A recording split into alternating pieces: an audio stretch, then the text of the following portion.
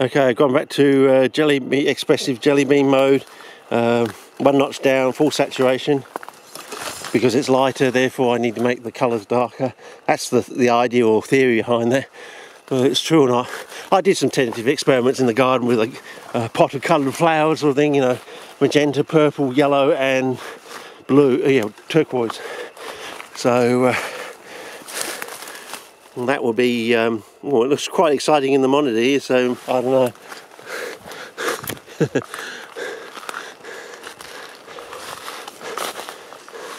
Maybe it just makes the ordinary extraordinary using the expressive jelly bean mode. It seems to get the colours right, and put it that way, or relative colour match sort of thing.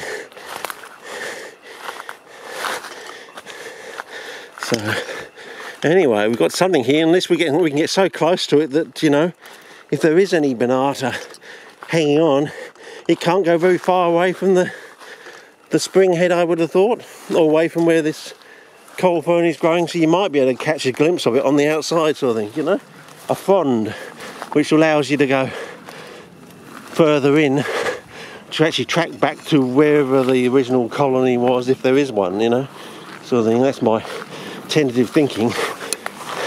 And we've also got this again, which is growing at the wet wall site, so, you know, if we find it here, we will definitely want to go back to the wet wall and vice versa, I would have thought.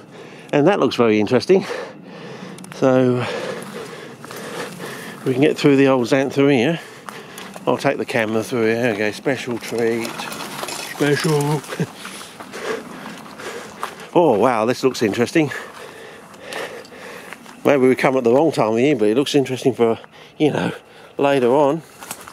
You can come back here next season, and yeah, maybe on my next trip I'll do this again in my next clip with 1 off saturation with 2 notches down. But then we are in a dark location.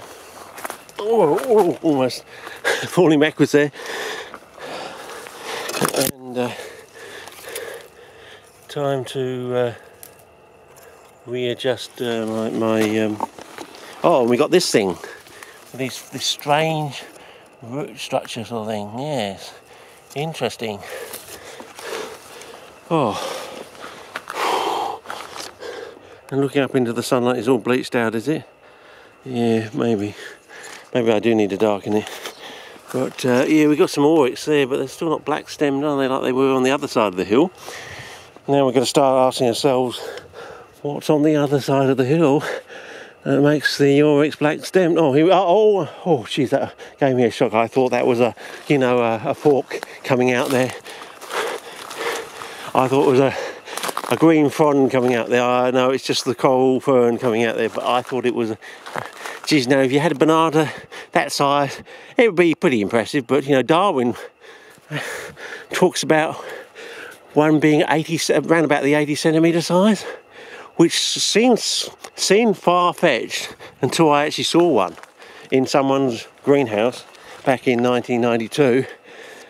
And this is the story, the anecdote, is it was sent to him by some lady in the southeast. I think I know who it is, but you know, there's not too many women who are into CBs, put it that way. And who were there in 1992 sort of thing, and sent to him in a lump of soil. So therefore it was, again, like the old buggers, they were growing things in natural wild soil, not telling us they were doing that. And we were all trying to, you know, do the, I don't know how we got onto peat and sand. Everyone was, you know, everything was peat and sand, something else. Peat and sand, vermiculite, peat and sand and perlite, peat and sand, vermiculite and perlite, and blah, blah, blah, blah, blah.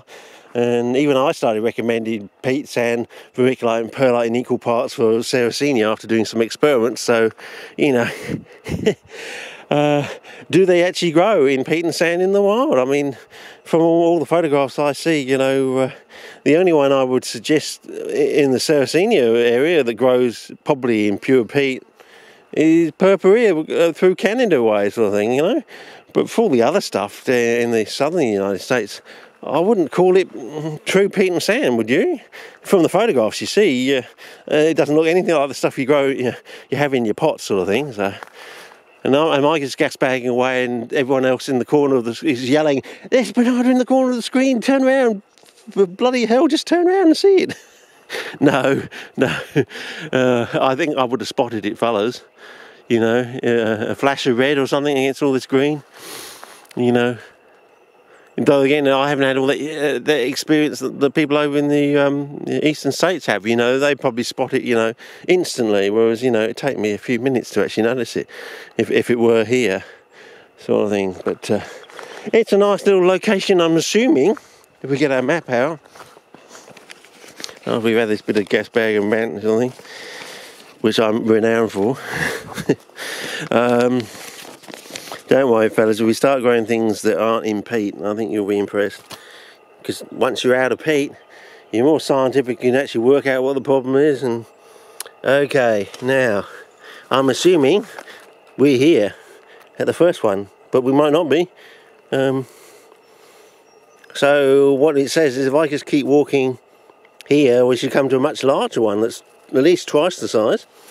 Maybe we've already got onto this one without realising it, because it does look like it goes down to the creek line, so I don't know. Hang on, closer. I'm going to be doing something online anyway, fellas. So, anyway, time to start a new clip, and we'll try another jelly bean, whatever. What was I saying I was going to do? Yeah, okay.